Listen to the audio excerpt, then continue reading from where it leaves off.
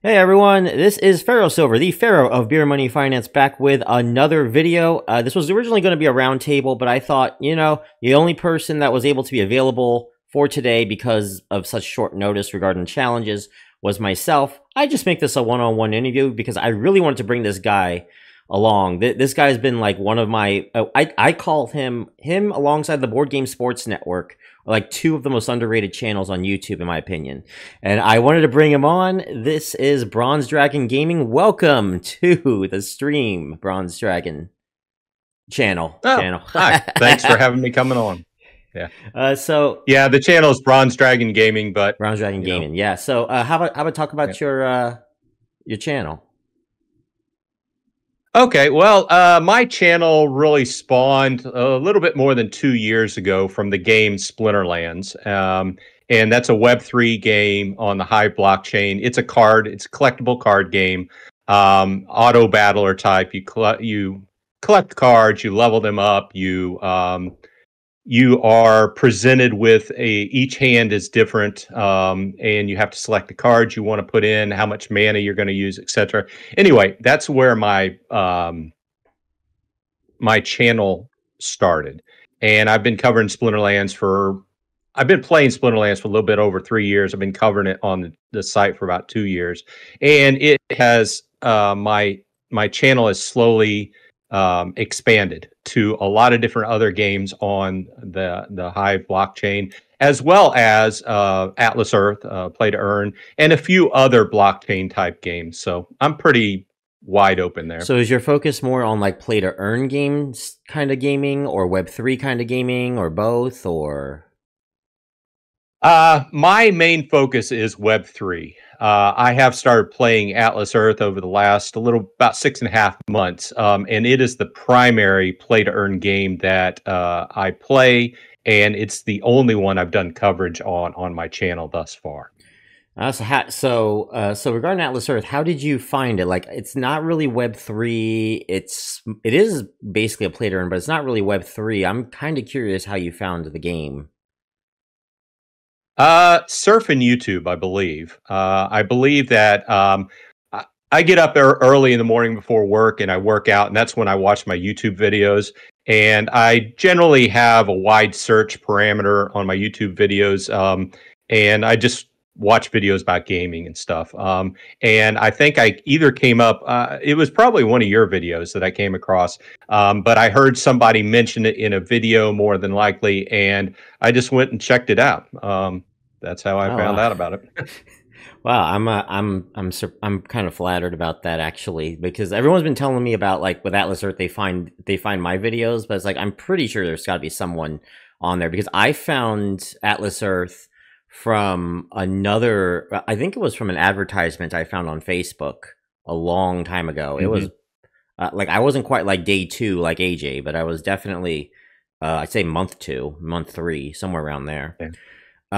So yeah, for this one, we were going to talk about the monthly challenges, and this one was a pretty interesting, like, there's been a lot of controversy, I think, talking about the monthly challenges. Like, a lot of people were not very happy with how the monthly challenges are going to pretty much involve spending money, but I want to know what your thoughts were on the monthly challenges. I know I've seen your video on it, on the monthly challenges, and after doing your own calculations, after doing your own strategies, you came across, what did you decide on the premium pass, first off, I guess?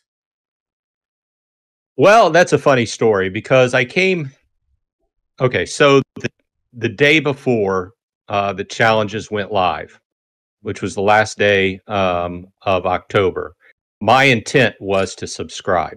Okay, so I came home from work, I got ready, I was doing a video which included reasons why I'm going to subscribe, looking at the numbers as far as what you can earn. This is before it went live and we learned what the actual pass is.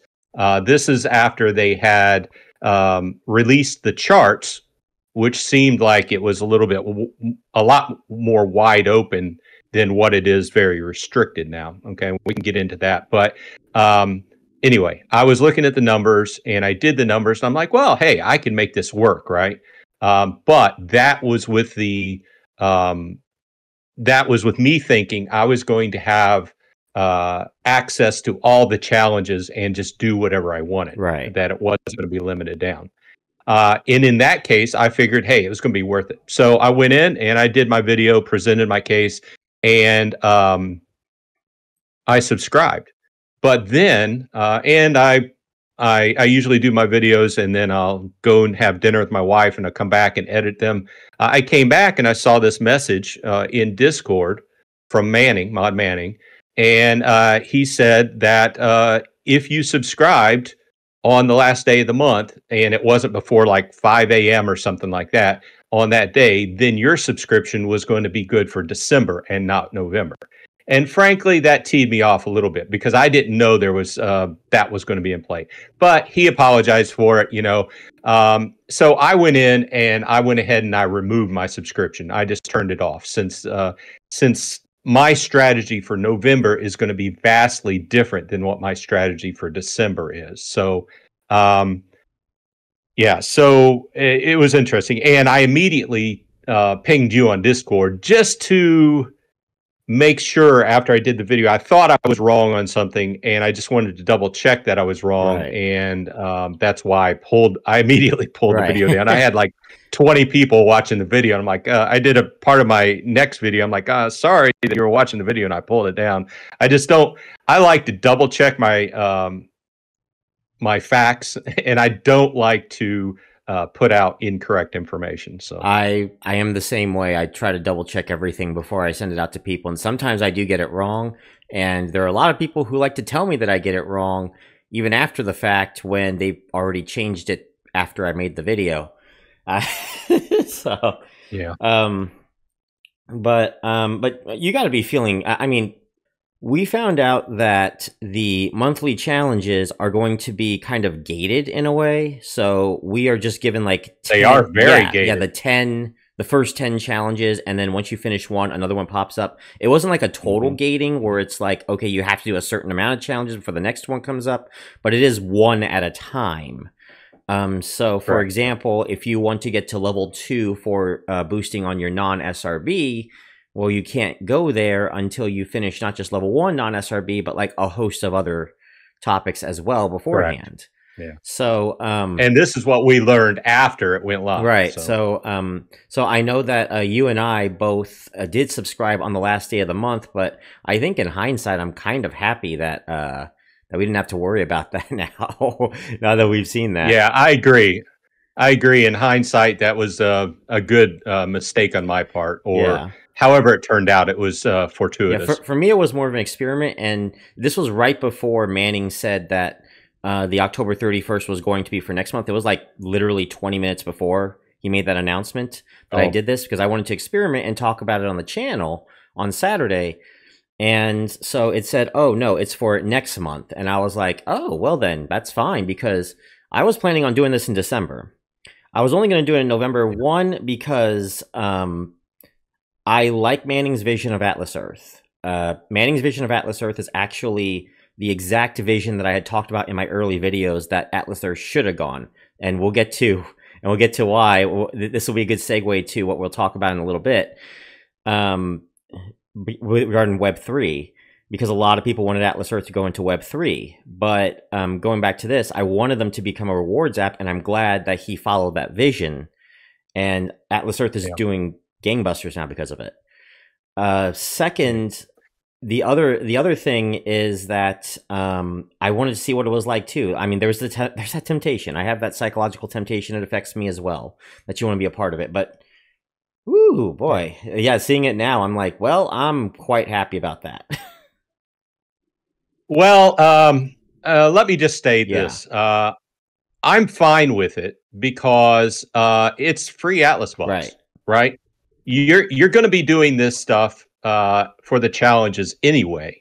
Now the question is, and we discussed this yesterday a little bit, the question is, do you want to press yourself to do stuff that's outside of your normal activity to be able to earn the challenges? That's the question. Because like you mentioned, what I agree is that if you subscribe, you're going to press yourself to max out everything as much as you possibly can.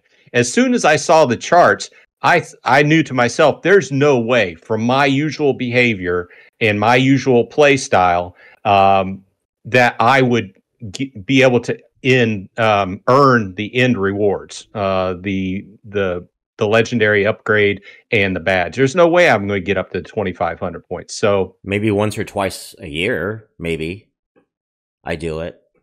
I don't know. I don't know.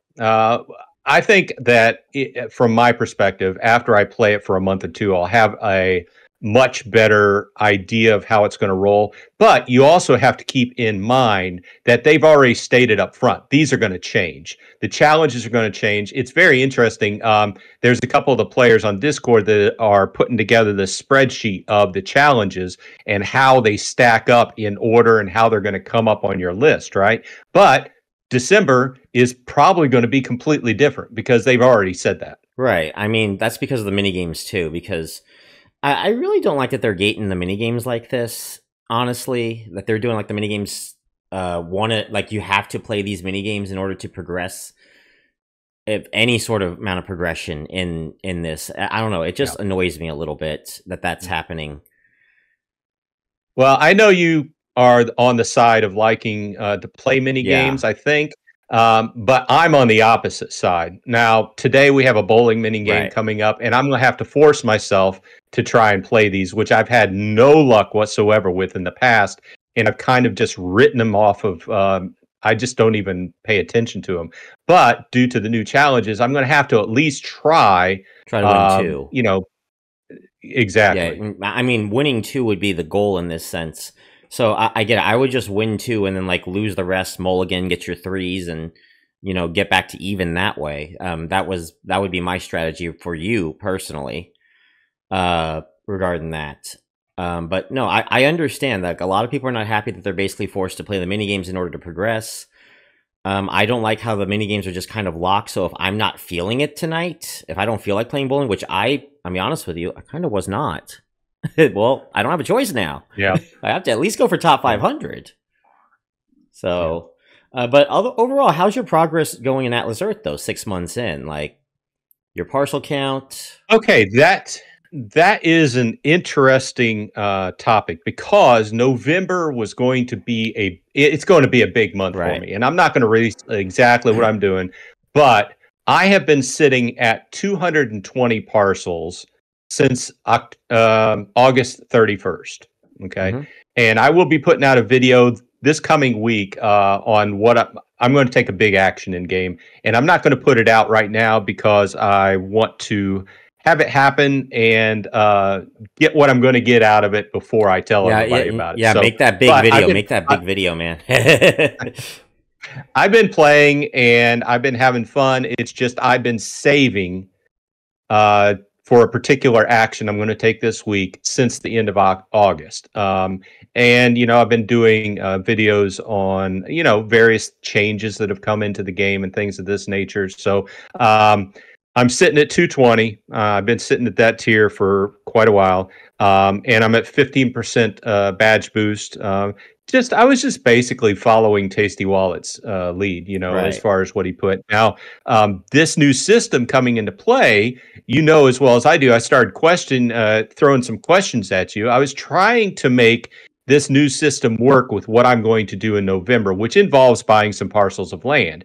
And the rewards or the challenges, the rewards for the challenges are strongly gated. So one of my thoughts is, and I know Manning said that it didn't play into it in Discord, but one of the side effects of this new challenge system is that it's anti-tier jumping. Okay, so it is trying to get people to buy parcels of land more frequently than waiting for massive tier jumps. So it's going to make it harder on me, and I probably won't be able to, with what I'm going to do, I'm probably not going to be able to soak in much of those points from the actual buy a parcel.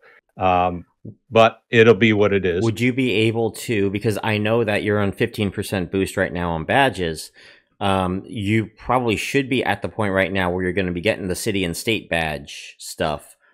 And you are, and do you live near another, like, okay, are you living in a town that is at least like relatively like an hour drive away from another state? Oh yeah, I live outside of Philadelphia and I work in New Jersey. So Okay, so most all of my parcels have been bought around my home though. So well, regarding the badges, do you have both the Pennsylvania and New Jersey state badges? that's a good question. I do have a Pennsylvania. Yeah, I'd have to yeah, check yeah. on If you don't Jersey. have the New Jersey badge, then this would be like an opportunity for someone. In my opinion, if you're taking the premium pass, this would be the opportunity for someone who might be close to a state, or might be close to another city, to go get those badges if they're not at 25% already. That's how I'm feeling. So maybe that might be something that you could look at if you want to do that. But because you're not on the premium pass this month, like myself, I personally see it as we just take the free Atlas bucks and move on, because the amount of Atlas bucks you get on the free tier are just not worth having to go so far out of your way. And this is what I was going to say on the stream, but I forgot with AJ. But I feel like the free tier bucks are so low. Now, if you got the premium pass, yes, you want to go out of your way to make it worth it. But this is free Atlas bucks. And this is what I'm trying to explain to people, is that I know a lot of people are complaining about this, but it's like, you got to realize this is a win-win-win for everyone. You get free Atlas bucks. Even if you just did, let's say, even if you just did the boosting and you got to like level 1, that is 5 more Atlas bucks than you got last month. Yep. Oh, I agree. That's 5 more. That's 2 less ads you have to see, maybe 3, I don't know, or 5 if you're global. That's a win, in my opinion. It is better for vendors because it allows vendors to see Atlas Earth as a more attractive option to market their product. Definitely, which is what the game's based on. Yeah, and I think, and we'll talk about that in a little bit as well, and actually very soon. And it's also great for Atlas Earth because it adds stability to the game. And I think that's what people got to realize when they're complaining. It's like, yes, I'm aware that you're not going to get that legendary parcel upgrade. Very few will. But the entire point is that they came up with a product that is a win-win-win for everyone, even if you're not going to win the whole thing. No one here is going to become president. None of us in Beer Money Network is going to become the president. I think it'll be like someone like a Maximus or a Shaman that does it. But overall, if you're here to make money, you don't want to win. You want to get the most that you can out of it and earn the most that you can out of it. Which leads me to the question, how do you like Atlas Earth compared to the other Web3 games? Like, Atlas Earth kind of runs on a style of they source their money mostly from vendors who advertise their products from Atlas Earth to you guys, rather than Web3, which seems to be more along the lines of trying to get users to invest in the game or something, like it seems like, anyway. At least that's how I saw it when I was playing games like Upland and Coin. Yeah, I mean, from a pure profit-driven perspective, Atlas Earth is better. Okay, their framework is better. Okay, I play Web3 games from the aspect of, I really think that Web3 is the next generation of where gaming is headed. Okay, so I'll just throw this argument at you. We've all played games in the past where you've sunk hours and hours, hundreds of hours into it. And there's a lot of very popular games out there where you buy stuff, skins and whatnot, weapons and things like that. You're never going to own those, right? Okay, so people throw hundreds of millions of dollars. It's a proven business, and I won't mention any big names, but they make millions of dollars selling skins and things. And if that company decides to turn off that game, you're just out that money, okay? The same thing applies in Web3, but the assets... well, let me give you a prime example. One of the reasons why I got into Splinterlands is because I used to be, back in the day, a Magic the Gathering player, okay? And I amassed a large collection, which I eventually sold off in the late 90s to buy a motorcycle, which I shouldn't, but that's another story. But one of the problems with a physical card game is that if you want to be able to buy, sell, trade, you have to go down to the local shop, or you have to put up with scams on eBay and things like that. And it's rather difficult, okay? when those assets are turned into NFTs, and I know NFTs get a bad rap, right? They are easily bought, sold, and traded through the game. Okay, that's what attracted me to it. Now, initially there was a promise, and there are people that are able to make money off these games. From what I've seen, initially it's like buy in at the very beginning and sell some off. But this game I play has been around for about 4-5 years now, maybe 6. But it's not really going anywhere. Is there always the possibility of a company going out of business? Sure. From the pure profit making, Atlas Earth has it. Okay, because I've bought a lot of cards, but then again, in play Magic the Gathering, you have to buy a lot of cards and so forth. And I could sell those off, But as far as pure profit, I think that I'm making more off of Atlas Earth on a weekly basis than I am off of Splinterlands. So a couple things I think regarding the gaming for the gaming parts of Web3 just in general. Like you, I actually am sympathetic towards Web3. I do think that there is a future in it. I do think it has its place. There are just two issues that I have regarding Web3, and the first one being that yes, it's true. We have microtransactions with other games, non-Web3 games out there, where you have to pay $5 or $10 for the cosmetic for a particular weapon for an FPS game, or like a particular item that you need for an RPG, and you're having to pay money based off of that. Where I feel like the issue is, though, with Web3 is that, especially, and this happened especially during like 2021, 2022, and what you would have is like some of these games would get into astronomical levels of pricing to a point where if you just slapped the label NFT on something, it instantly became 100 times more expensive. And I felt like while I get that everything was kind of monetized in gaming long before Web3 came out, it just got a little ridiculous with Web3. Is what I felt like. Oh, I agree. That's the first issue that I've had. And the second issue is that I feel like a lot of the game quality of Web3 games that I've seen, especially during the time 2-3 years ago, was not great. They're clearly inferior. Even Atlas Earth, I played to earn. I just want to expand on that because I've been covering it for a number of years now, and the games, when it first started out a few years ago, were very basic, and they were not attractive games unless you were trying to make money off them. They were games that we were playing on computer back in the 90s. Right. That they were that small development teams were finding a way to mesh these older type games, which were easy to develop compared to newer style games. You also got to remember that these games are running on a shoestring budget. Some of these games, I cover a few games that have 2 people working on them, so it's going to take you got very limited manpower to work on these games.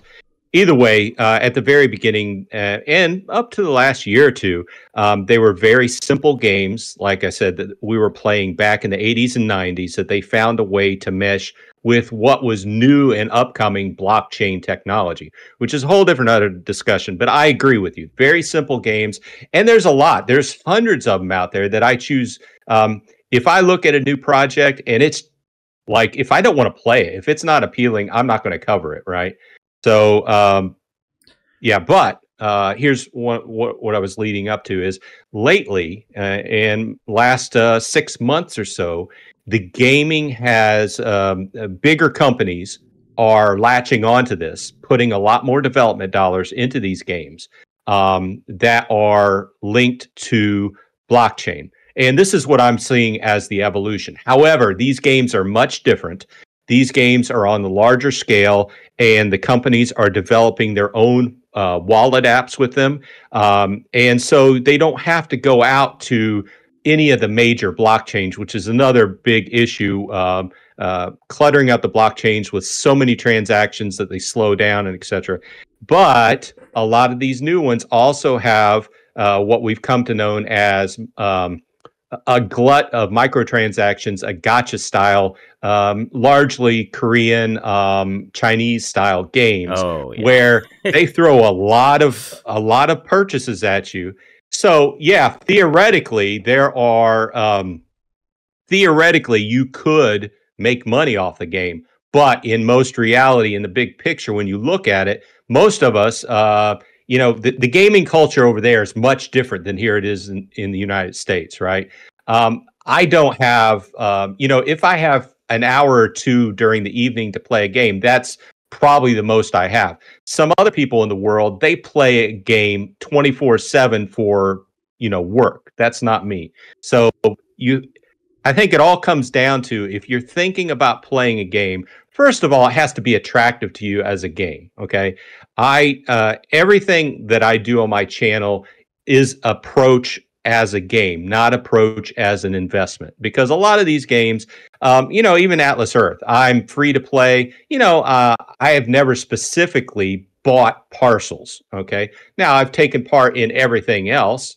I play the games once in a while. I go out and I frequent the AMP model and various things like that. But I'm approaching it like a game. So Yeah, and I know that's a lot. no, no, I get it. Actually, I think we've gone way deeper than I thought that we were going to with Web3, because I was saving this for another roundtable with a Oh, I couple more could people. I could talk for 2 hours. Oh, well, you might actually have a chance to next month. We will definitely get to that, and probably I'll save the talk about like the bigger companies making their own wallets for that video as well, Yep. because in my opinion, that does kind of solve some of the issues regarding MetaMask and stuff that I feel like has been not very intuitive. But we'll get to that. We'll get to that later. We're about out of time. Any final words regarding like it was great to be here, actually, and great to. I'm going to edit that out. I'm sorry. It was great to be here. No, it was great to have you here, though. Seriously, I thought you were. This has been a great interview, and I've been enjoying this, and I'm actually hoping that I can learn a lot more about Web3 through your channel. So. Well, I've had fun in this conversation. Thanks for inviting me. I'm looking forward to our future conversations. I'm looking forward to continuing to play Atlas Earth. And when we next speak, we'll be able to talk about my major move, which may or may not involve taking mayor. Oh, yeah, that'll be fun. And yeah, you're going to be part of the regular rotation of the roundtable as well, which I'm very excited about, by the way. Alongside myself, AJ, SSC Kelly. Once in a while, DJ Guardian does show up pretty frequently as well. Tasty Wallet shows up fairly frequently as well.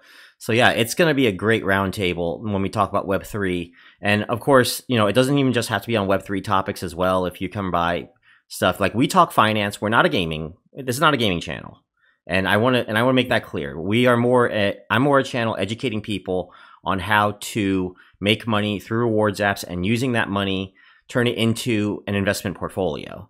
But just that Atlas Earth kind of brings this perfect fusion is a big reason why we can have interviews like this. Oh, definitely. And Atlas Earth is morphing. Yeah. Has made a lot of changes over the last year. Oh, yeah, absolutely. Yeah. And I cannot wait to see you again on the roundtable. So. Okay. Well, thanks and have a good one. Go check out his YouTube channel, Bronzedrag0n Gaming, if you want more information on Web3 stuff, Web3 Gaming, and of course Atlas Earth as well. And he will be back on the roundtable this month as we talk about Web3 and a variety of other topics as well. So I cannot wait to see you there. This is Pharaoh Silver. If you like this video, please give it a like, comment, and don't forget to subscribe to both of our channels. Again, leaving a link on the description at the very top. And I will see you all next time. Bye, everyone.